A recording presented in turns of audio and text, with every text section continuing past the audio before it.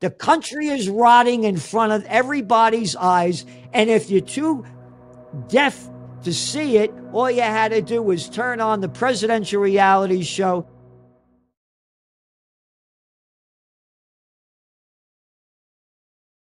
Hello everyone, Gerald Celente, our guest, warns. You're gonna see a banking crisis the likes of which we've never seen before, says the American trend forecaster and publisher of the Trends Journal. He tells Daniela Cambone that U.S. society is in decline post-COVID.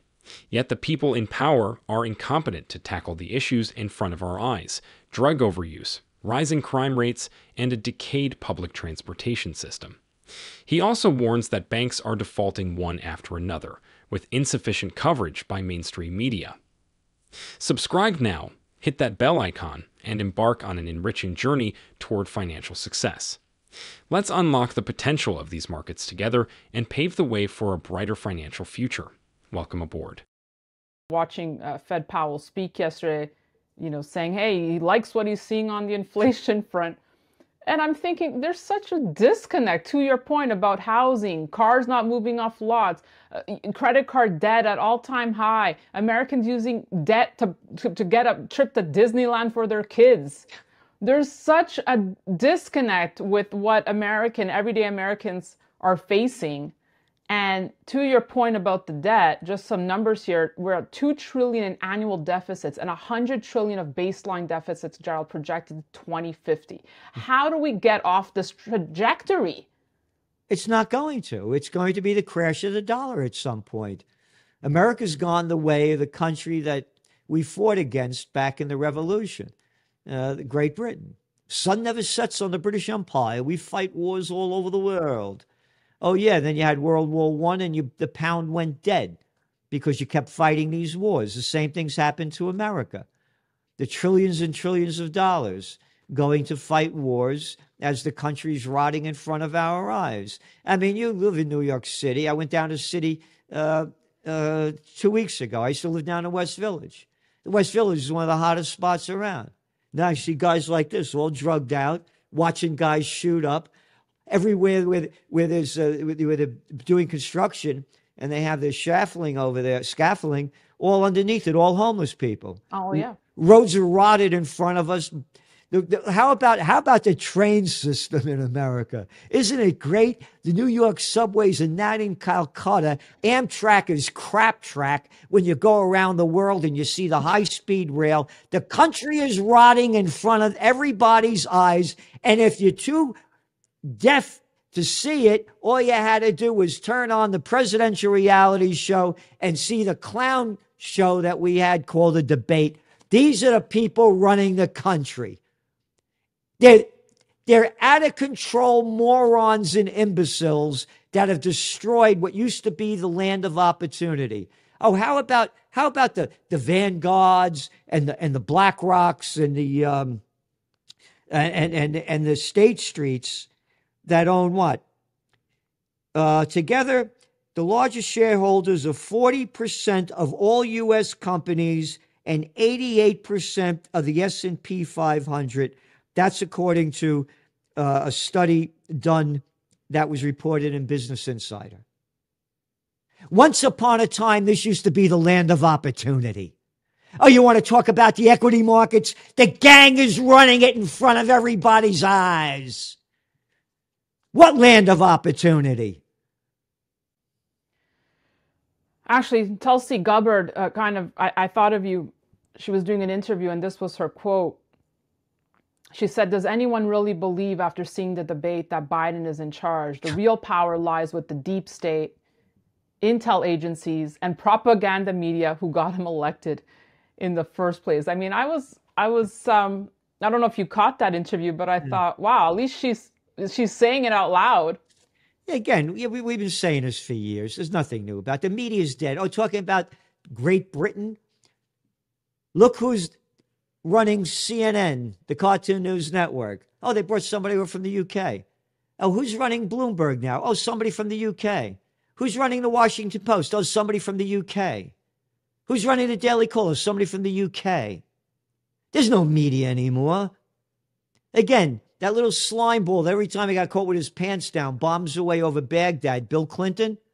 Yeah, he did away with the Federal Communications Act, 1996. Did away with all the restrictions, and now you got 6 companies controlling 92% of the media. There used to be thousands of independent radio stations, newspapers, TV stations. Now the bigs own everything. Again, they did away with the Robinson-Patman Act, Sherman Antitrust Act, Clayton Antitrust Act, Glass-Steagall Act, one after another. When I was a young guy, there were things called grocery stores, hardware stores, stationery stores, drug stores. Now they're all chains. You like Staples? No, I like Home Depot. Oh, give me that Walmart. They've destroyed this country. Again, you look at the new job numbers coming out. Look where they are. They're in the service sector, healthcare sector. They're not high-paying jobs. So when you look at the reality and you look at the numbers and you look at the equity markets, Main Street and Wall Street have nothing to do with each other. And there's going to be a crash coming. There's going to be a crash that nobody's talking about, that we've been warning about. And that is, again, let's go back to the COVID war. Lock down all the businesses. People's forced to work at home. People are working at home and they're saying, after week, month after month, year after year, they're saying, I'm getting up at 5 o'clock in the morning to travel an hour and a half each way, cost me all this money and I'm destroying my life. I'm not doing it anymore. And the guy or the people that have the tenants there, the guy renting the space, say, I don't see him in these cubicles anyway. Yes, stay home. I don't need all this space. Your office, California, first one to lock down. Your office vacancy rate, empty buildings, 37% in San Francisco. You know what it was before the COVID war? 3.5%. Nationally, you're looking at about 20% vacancy rate, vacant. Office occupancy rates, according to Castle Systems with a K, 51.4% occupancy. Okay, how about all the businesses that depended on commuters? Oh, they're going out of business.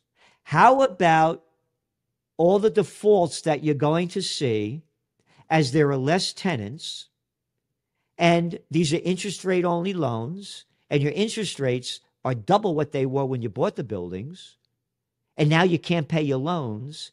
You're going to see a banking crisis, the likes of which we've never seen before. No one is reporting on it. Silent. No one is reporting on it. And what's brewing is the question. I mean, what are you hearing and seeing on that front? How close are we to another crisis here? They're going to do everything they can not to have a crisis before the election. That's guaranteed. But whether or not they can do it is a guessing game. Even when you're looking at the official numbers coming from the feds, you're looking at about 22 banks that are facing problems. Other data is showing up to almost 300. Again, barely being reported, and you're having one default after another, hardly being reported. And now let's go back when they dumped all this money into when Trump and Biden dumped all this dough into the system to artificially prop up the economy when the COVID war, when they locked down everything. Your interest rates are at zero. So now the banks own all these worthless treasuries. So they don't have the money to cover the defaults on the loans. There's going to be a crisis, and we're saying, again, one of our top trends for 2024 was a golden year for gold.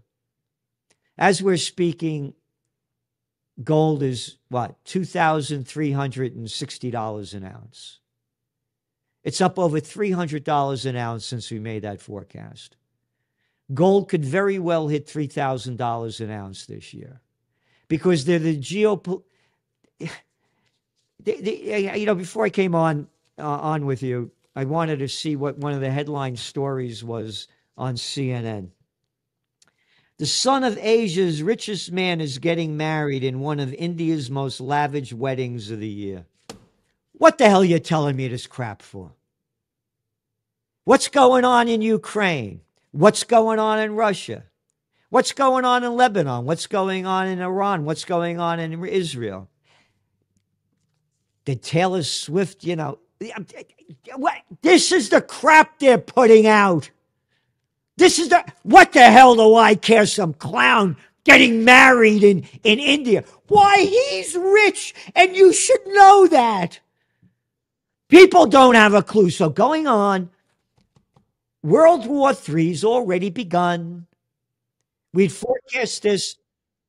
We forecast World War III. You go back to our Trends Journal magazine 2 days before the Russian invasion.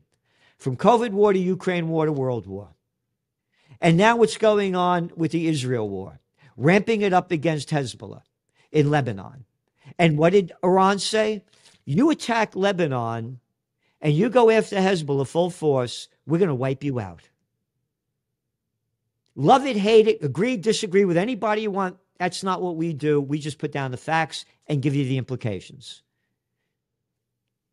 There is going to be oil prices. You're already looking now at Brent crude. It's almost $86 a barrel. Oh, it just moved up, about another $5 a barrel. They go to war with Iran. You're going to see oil prices go to Belgium. And they're going to keep launching more and more attacks against Russia because the United States and NATO gave them more weapons to go deeper into that. They're going to be attacking oil fields, refineries, pipelines, etc.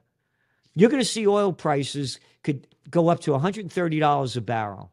And that's going to crash global economies and the equity markets. And again, the banking crisis is going to crash global equity markets and the economy.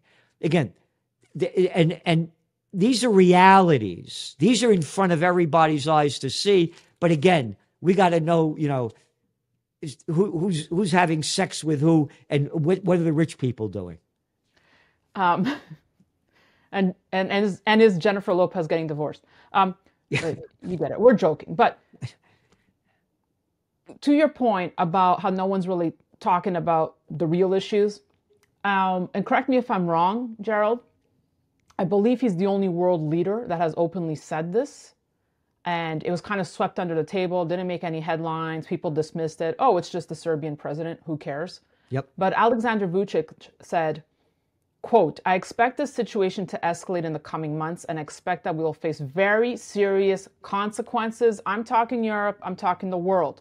We're living in the time of the greatest geopolitical crisis since the Second World War. And I want to tell you, for the sake of history, since I, of course, have certain knowledge more than ordinary citizens, and knowledge that I rely on through conversations with the biggest world leaders, I expect the situation to escalate in the coming months. Coupled with another headline that was kind of swept under the table of how most U.S. Bases in Europe are on high alert now for a terrorism attack. I mean, I get it because I'm reading, the news out of Italy. But I was kind of surprised to hear this comment from Vucic, because here's a world leader openly stating the obvious. I mean, is he one of the few, am I wrong there, that has openly come out saying this? Yeah, he's one of the few, and a number of people have been warning it. And again, we've been, we do trend forecasting. We tell you what it is before it happens. And again, we're looking at the data going on here. One of my lines is, when all else fails, they take you to war. Mm-hmm. And that's exactly what's going on. You look here, you go back to the Israel war, people forget. And again, we did that interview just when it happened, and it's very heartbreaking, and people could see it by putting in Cambone and Celente. And we said what was going on in Israel, people forgot all about this. There were 39 weeks of judicial protests against Netanyahu's Judicial Reform Act. Not my language, the language of the Prime Minister of Israel, Isaac Herzog, said there was a civil war going on. A civil war going on before the Hamas attack. All forgotten about. When all else fails, they take you to war. You want to talk about more? This is in your Trends Journal this week. Putin says Russia will produce new nukes in response to U.S. escalation. All right. It's terrifying. Yeah, I know. It's terrifying. I know. Like, we're talking nuclear war. Yeah. So Putin's having visits in North Korea, in Vietnam. And what are we doing, Gerald? We're escalating it. That's all we're doing it. And again, You're looking at what Iran is saying. One after Iran warns Israel, full-scale war with Lebanon will wipe you out. Again, it's in your Trends Journal. We only report, by the way, as you do, you go to, we subscribe, we pay to go to different sites like Haaretz, the Israeli news. You get Times of Israel, Jerusalem Post for free. We go to them. We go to IRNA, ISNA, Tehran Times. We want to hear what they're saying. We go to we want to hear what the world is saying. Yes. And then we give our analysis and our forecasts. So we're not selling propaganda like each country is putting out what they want the people to know. So people have no idea what's going on. Oh, you forgot this one. We didn't talk about Justin Timberlake got arrested for a DWI. What the hell are you telling me this crap for? What the hell are you telling me this crap for? Day after day after day after day. Day after day after day after day, as the world is rotting in front of our eyes, as people are stressed out, as suicide rates go up. Again, we're talking about New York City, filth all over the streets, all garbage city. It breaks my heart to see what's happened as a guy born in the Bronx. Breaks my heart to see the decline of America and the country that I love so much. Thank you for watching the interview highlights of Gerald Celente. If you enjoyed this highlight video, please kindly subscribe and help share this video for us to share more of this valuable content. Thank you.